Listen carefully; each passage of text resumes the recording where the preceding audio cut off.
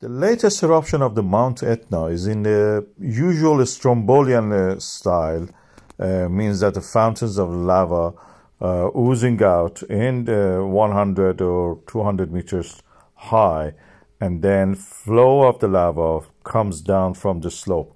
In the dark, of course, you cannot see the shape of the cone of the volcano, but we have seen it during the daylight, and the daylight view from the previous eruptions look like what I will show you now. This is 2 times the speed, of course, but the flow of the lava is visible even at this stage. You can see it's forming a delta at the bottom part of the image. This is the daylight view from a previous eruption. You can see the same vent in that previous one also erupting here. And there's a channel from the summit to that. This is not one single summit volcano. It has many numerous summits. Some of them are sometimes active, the other time they are not, and a different place eruption happens.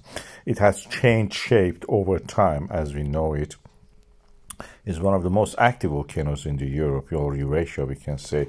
It's collision of the Africa and the closure of the Tethys Ocean created many volcanoes, including this one in Italy, which African plate is going under the Eurasian plate and melts down when it reaches the depth that it actually releases the liquid out of it, and fluids of the oceanic crust, which were at the bottom of the Tethys Ocean, helps it actually to melt quicker. And when it rises back, it creates these pimples we call volcano. Mount Etna is one of them.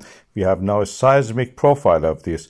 The blue ones are actually the colder slab, and the red one is the molten material that is resulting from the melting of the slab of the oceanic crust from the ancient Tethys Ocean, melting down and coming up, practically recycling the old oceanic crust and erupting as a volcano to the surface.